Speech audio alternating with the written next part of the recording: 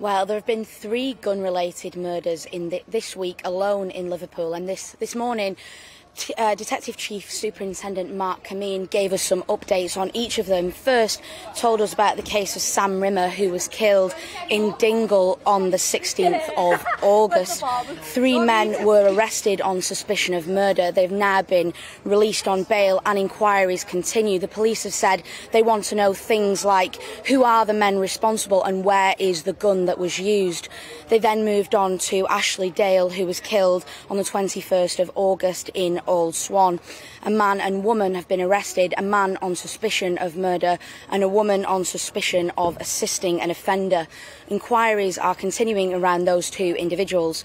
Police also confirmed they still believe that Ashley was not the intended target of the attack. Finally, they moved on to the case of Olivia Pratt-Korbel, the 9-year-old schoolgirl who was shot dead here in Dovecot on the 22nd of August. They told us a number of positive lines of inquiry are now being investigated. They also said that 35-year-old original target of the gunman, Joseph Nee, remains in hospital, but that when his treatment has finished, he will be returning to prison.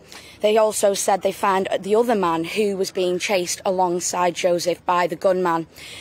Merseyside police have been carrying out a series of raids and have made arrests in an attempt to crack down on gun-related crime. They told us they're baring their teeth.